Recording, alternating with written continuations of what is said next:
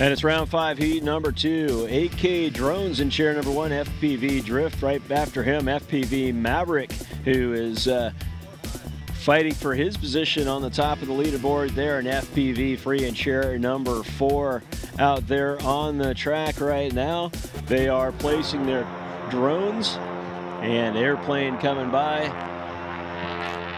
There is an airport right next door to the Jim Creek RC Park, although the pattern operates in the other direction, so we don't often get a lot of planes coming right over the top. Just between that tree line and the Pioneer Peak there in the background, there's the Knik River runs through there. It's fed off the Knik Glacier, runs down into the Knik arm of the Cook Inlet, which Anchorage, Alaska is part of that body of water. The Knik arm branching into the Cook Inlet, there's where it sits. So you can't quite see any of the real good features there. Over the trees to the left, if you get up over the tree line, maybe if one of the guys, if you freeze frame on one of his victory laps, you may just get a glimpse of the Knik Glacier nestled there up to the left of Pioneer Peak.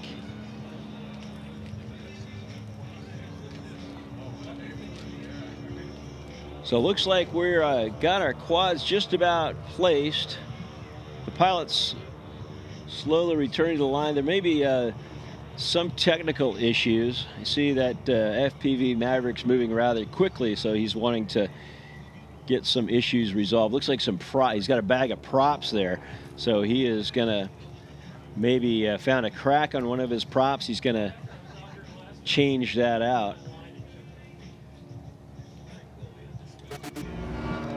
Okay, folks, so a little bit of a mix-up there at the just a second right before we were ready to race. Everyone just kind of stopped, and we heard a drone sound high in the sky behind us, and no one could figure out what was going on there. We thought maybe someone was playing around with one back behind us, and it turns out FpvDrift's drone was armed and somehow just launched itself into the air and flew way off back behind the trees there. So we're gonna probably have a search party later on to see what we can do to locate that. But in the meantime, he's got himself a backup quad, and he is trying to get that up and running so he can continue racing here. Looks like he's got some video, and looks like we're just about ready to race on this round 5 heat number 2. So no shortage of drama here at the Jim Creek RC Park.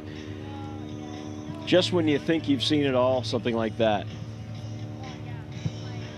And it looks like we have 4 pilots just ready to go.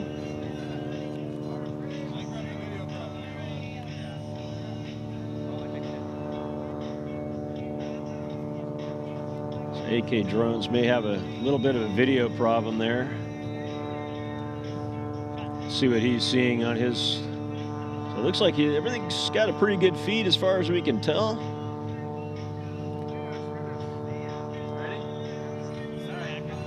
All right, we got thumbs up from all the pilots.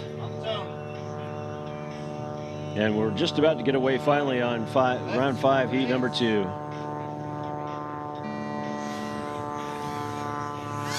And after all that, it is 3 quads into the air, and the AKDRLs came off the stand and just kind of rolled over into the dirt, made a little bit of a dust cloud. So that is as far as he got on this one so far. We'll keep checking in with him to see if he can get that back up into the air. For now, it's FpvDrift, FpvMaverick, and FpvFree in competition with the airplanes flying overhead. First through the gate, FpvMaverick. That one a lap time of 27.147 seconds. And that's a fast lap time. He's not holding back for those season points. He is going to keep it going.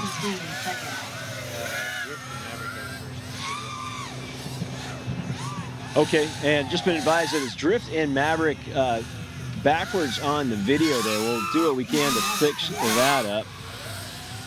FpvDrift in third.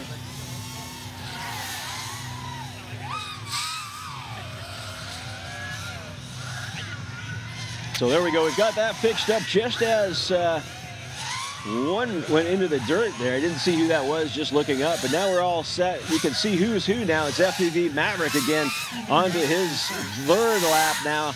That was his third lap. He's on to his fourth, 23.903.